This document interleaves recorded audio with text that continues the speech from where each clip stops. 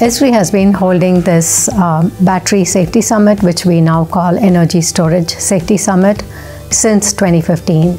We have gone to several different countries to speak about the safety of batteries and energy storage systems.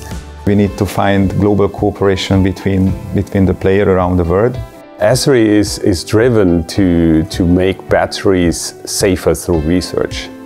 And at JRC we want to make policy and support policy to make batteries safer. So that is a good fit. Energy storage systems are a global phenomenon. It's not isolated to any one country or any one part of the world. We've been around the world a few times and we've looked at the needs of different collaborators, and we've organized the summits based on their needs.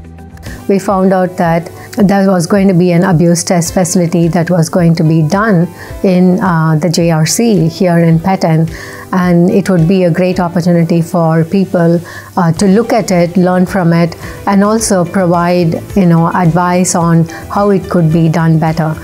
So we thought this would be a great location for us to have the event. The mission is broader than just one organization, one institution, one country. It takes all of us to make a difference as it relates to safety science. So when you bring on experts from different geographic areas working on the same science and using best practices, it really helps us accumulate all those knowledges and also share what we are doing. No one country, no one laboratory has a monopoly on insights, knowledge, innovation. And if you try to build only on your own foundation, then you will perforce make slower progress. I think there's widespread recognition at this stage that it's through sharing data, sharing knowledge, sharing progress, that we all move forward faster together. How can the whole world work together in order to tackle the similar problems that we have? This technology is global, so batteries and in general cars work in the same way in the United States, in Europe and in Asia as well. Unfortunately, people get hurt in the same way, so we need to find, and we can find, therefore, a global minimum technical regulation. It is easy for citizens to believe that batteries are unsafe. But of course, we also need to work at making them even safer. We had a fantastic session where the first responders provided their perspectives and experiences here. And I think all of that is extremely valuable. As researchers, we need to identify the problems that are relevant. I've served as a firefighter for 37 years. I have the feeling that the firefighters were not well informed regarding new energy sources. So if you make something that's easy to understand, always in the same flow, same symbols, same headings, this is great. And not only for the responders, but also for the manufacturers who have to make it. There's a lot of similarities, but if you can structurize this, you can make it so easy.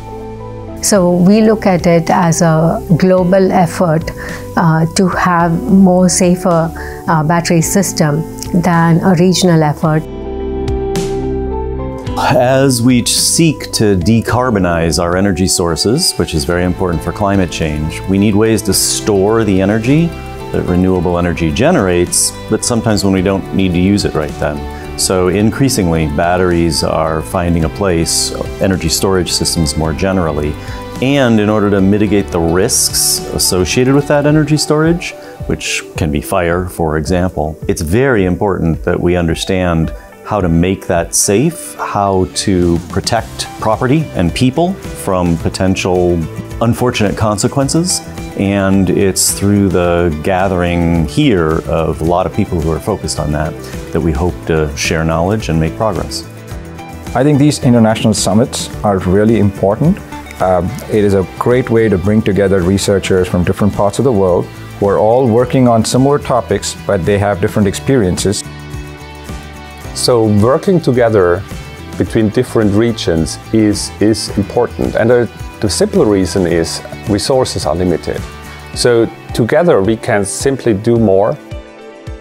If we all understand the technology, don't misuse it, and communicate and collaborate with each other, we can make the world safer.